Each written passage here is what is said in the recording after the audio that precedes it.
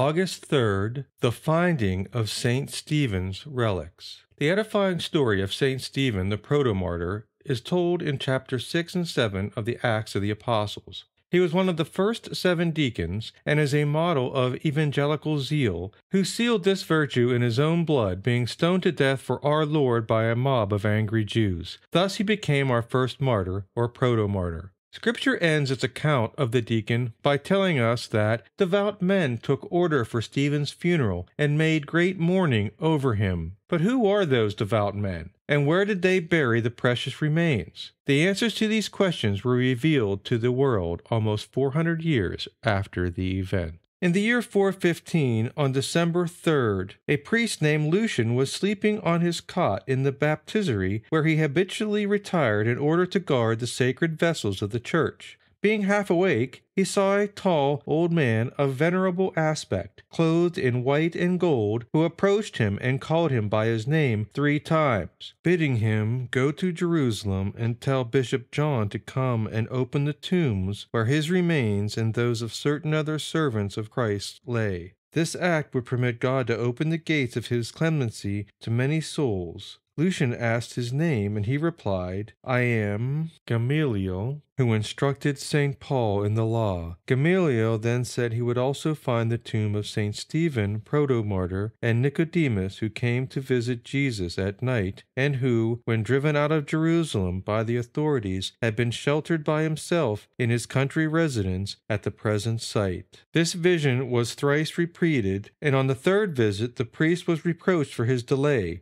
After the 3rd vision, Lucian went to Jerusalem and laid the whole affair before Bishop John, who directed him to go and search himself for these relics. Gamaliel appeared again, this time to a holy monk of the same region, to indicate the exact site where the inhabitants of the village should dig. There indeed were found coffins with the respected names engraved on them, and without opening these, Lucian sent immediately to acquaint Bishop John with the discovery. The bishop convinced the bishops of Sebastus and Jericho to journey with him to Kfar Gamala. The relics of the 4 saints were found according to the directions given to Father Lucian by Saint Gamaliel, who revealed that they had been buried on his own estate in Kfar Gamala, about 20 miles outside of Jerusalem. A great crowd came together, and many of them who were sick and weak from various ailments went away perfectly cured. The sacred body of St. Stephen was then carried with great honor to the Holy Church of Sion. Miraculous cures continued, and the whole prodigy expanded when the portions of the relics were sent all over the Catholic world, including North Africa, where St. Augustine built a shrine in honor of St. Stephen. The other saints discovered with St. Stephen were St.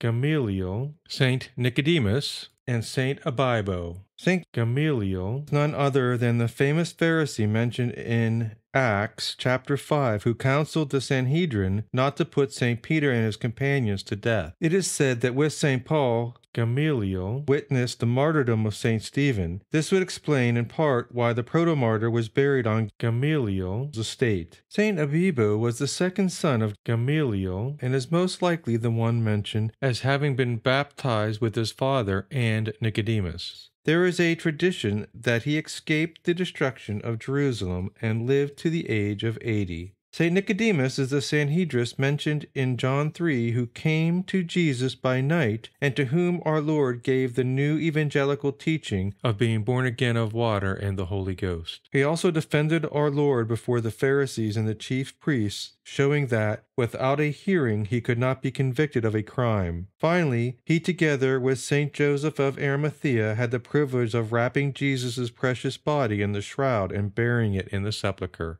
St. Austin, speaking of the miracles of St. Stephen, addresses himself to his flock as follows: "Let us so desire to obtain temporal blessings by his intercession that we may merit, in imitating him, those which are eternal."